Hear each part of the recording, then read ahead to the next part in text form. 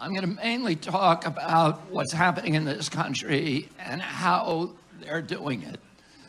But I want to start by putting a couple of numbers in your head, because we're all here ultimately not just to protect our democracy, but to protect our children. And, you know, there's a lot of partisanship and there's a lot of polarization in this country. We all have to start recognizing the fact that there are no such thing as Republican children or Democratic children. And I don't tell anybody not to get vaccines. It's your personal choice. And we all have to make different calculations. And for some age groups and people who have certain comorbidities, it may make sense. Two numbers. They say that these vaccines, again and again, you'll hear it on CNN, that these vaccines are 95% effective. Here's what, and using one metric, which is a metric of relative risk, that's true. But using the metric that we all think that they're talking about, which is absolute risk, it is less than 1%. And that's not me that's saying it, it's the Lancet.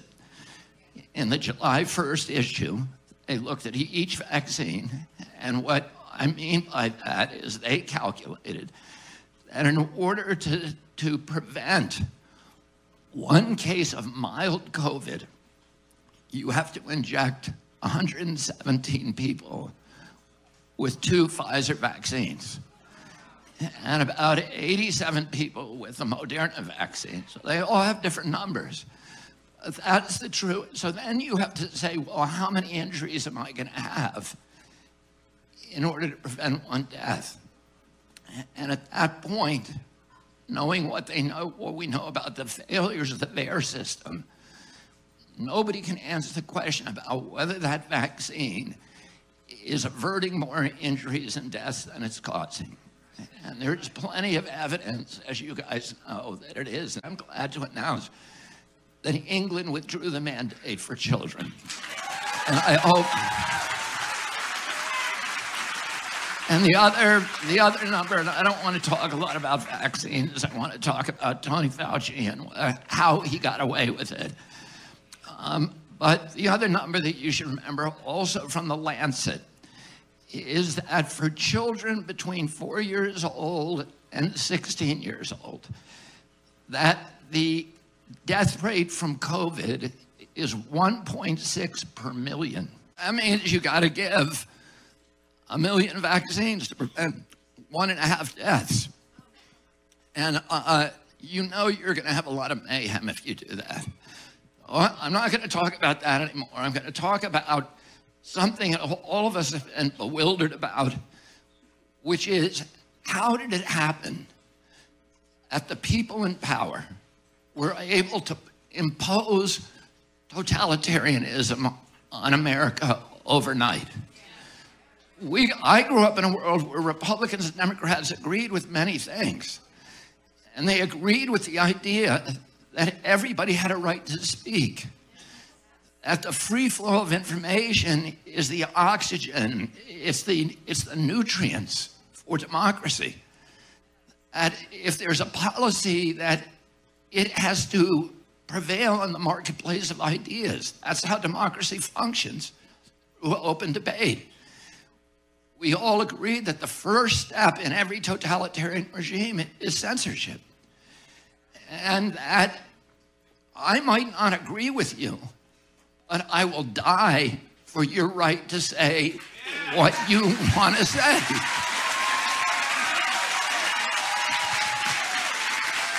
And I'm going to start also just mentioning something that we need to remember as Americans. There are many things that are worse than death. And that we need to love our freedom more than we fear disease. And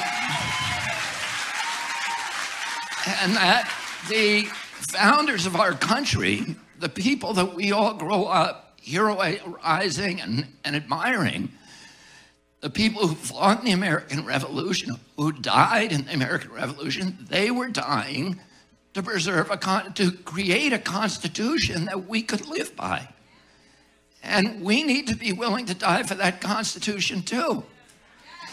And if we're going to honor what they did for us, if we're, America's not just a landscape and a bunch of people who got together and whoever dies with the most stuff wins. That's not who we are. We're people who are bound together by principle and shared values. And those values are embodied in that document that people, our ancestors, died for. They passed without any regulatory authority the CARES Act and the PrEP Act that said anybody, any multinational corporation who says that they are helping out with the pandemic, that's called a countermeasure, they are immune from liability, no matter how reckless they are, no matter how negligent their conduct, no matter how toxic the ingredients that they give to your children, no matter how grievous your injury, you cannot sue that company. They are immune. And we know what happens when you take away that incentive. They have no incentive to make those products safe. And we can see what the outcome is for that. Now, I didn't mean to talk so much about that, but I'm gonna try to talk to you a little bit about what Tony Fauci did and how this happened to our country. Let me go back a little. When I was 10 years old, my uncle was about to be sworn in as president. I went to the inauguration. On my birthday, which was January 17th of that year, Dwight Eisenhower gave one of the most important speeches in American history, and the most important speech in his lifetime, where he warned Americans that America would never be destroyed by a foreign enemy.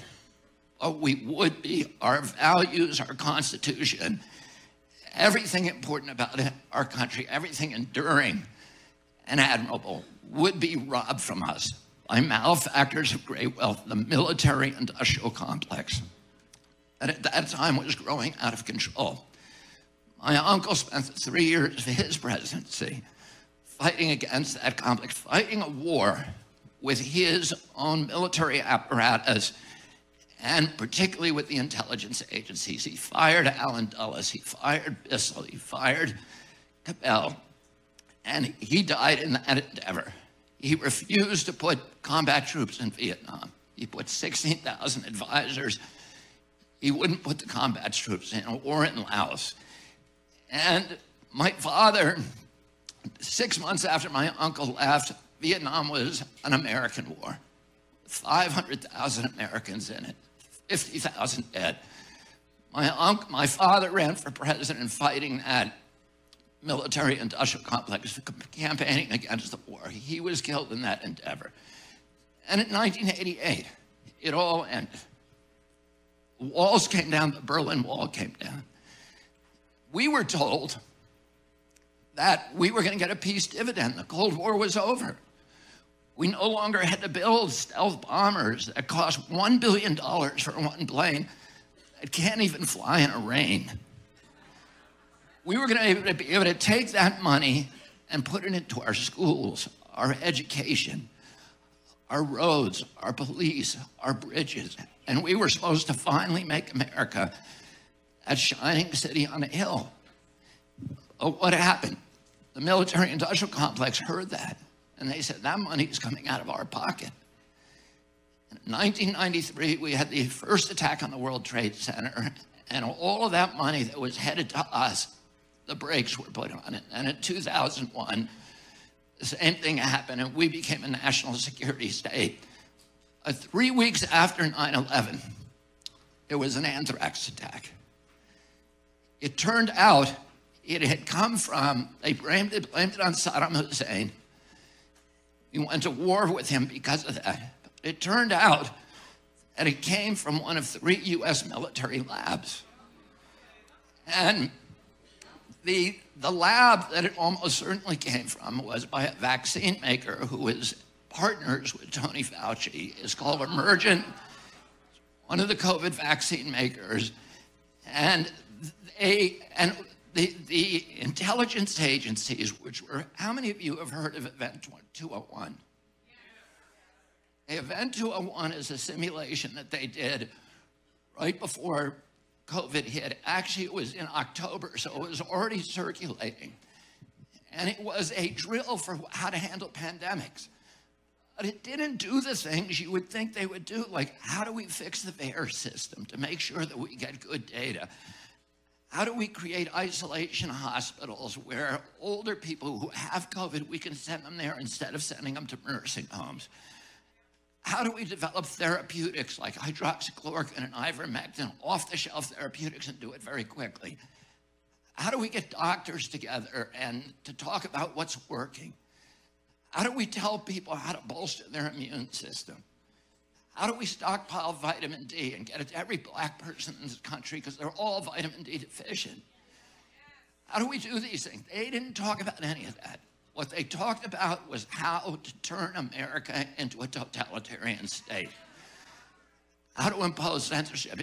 And the story of these simulations is critically important because it was the way that they prepared. They didn't just have a few people involved.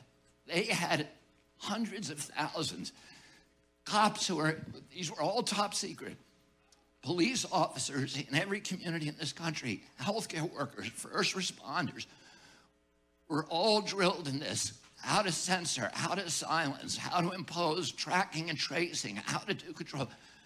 So they all went through these drills again and again, and it was a way of drilling and practicing a coup d'etat against American democracy. And I'm going to tell you one other thing, and I got 2 minutes left. All of the techniques they use, I've spent a lot of time studying the CIA because my family was in a 60-year fight with them, and I wrote a book about that battle called American Values. But I've read all of their manuals, and they have techniques for going into indigenous countries and causing chaos, shattering the societies, destroying the economy, creating social distance between people so that there's no unit cohesion. And then when everybody is demoralized and destroyed, coming in with a centralized control and imposing, as they did with all of us, they locked down America in a hostage taking. And they impose something that is part of their technique, which is called Stockholm Syndrome, where the captive becomes grateful to their captor and identifies with them and understands, comes to this belief that the only way that they can save their lives is through absolute obsequious obedience to their captors.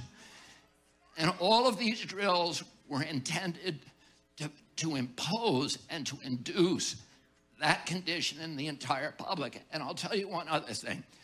The CIA, which I show in my book, the CIA did a series of mind control experiments back in the 60s and 70s called MK Ultra and Project Artichoke. And one of the famous experiments was called the Milgram experiment. And the Milgram experiment, and you guys look it up, Milgram experiment.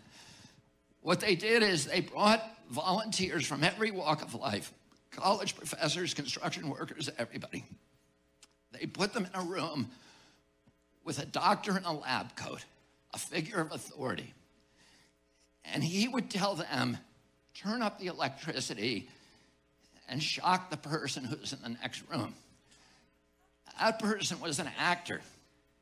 And they would tell him, turn it up higher, turn it up higher. It went into the death zone. 67% of the people put it into the death zone, even though many of them weren't crying at the time. They were begging the doctor not to make them do it. And what they found was that using authority, particularly doctors in white lab coats, 67% of the public will violate their own conscience and do what they're told. It was with a Wuhan lab, in 2014, the reason that Tony Fauci was doing gain of function is because after the anthrax attack, billions of dollars started pouring into bioweapons research. And Tony Fauci needed to get his share. So he gets He gets $6.1 billion from us, the US taxpayer. He gets $1.6 billion every year from the military, from BARDA and DARPA and the Pentagon. And that is for doing bioweapons research disguised as vaccine research, because they're the same thing. It's called dual use. In 2014, a bunch of his little creatures escaped. They didn't injure anybody, but there were real scares. And people found out about it. And 300 top scientists in this country wrote a letter to President Obama saying, you got to shut down Fauci. President Obama ordered Fauci to stop. Fauci stopped 21 of the experiments, but the worst ones by a psychopath called Ralph Baric at the University of North Carolina. He kept going. Plus, he moved his money offshore out of the nosy oversight of the White House to the Wuhan lab. The Wuhan lab was built by a French company called bioMérieux. That company, and this is something nobody knows, but it's in my book, and you guys are the only people who know it. That company was built by bioMérieux, and bioMérieux contracted with the Chinese to install what they call a negative airflow system, which is a critical piece of infrastructure for a lab. Because you don't want air going out of that lab. The air can only go in and nothing come out, because those viruses are so tiny, you can't filter them. So they're going to get out if you have any air coming out. So this infrastructure piece is very complex and very important. And bioMérieux was contracted to put it in, but guess what? They never did. And the CEO of bioMérieux was a French man called Stéphane Bancel. Stéphane Bancel today is the CEO of Moderna, which is the company that has made billions and billions. They now have a net worth of $60 billion because of that escape. And I wrote a letter to him and asked him about this sequence, and I never heard back from him.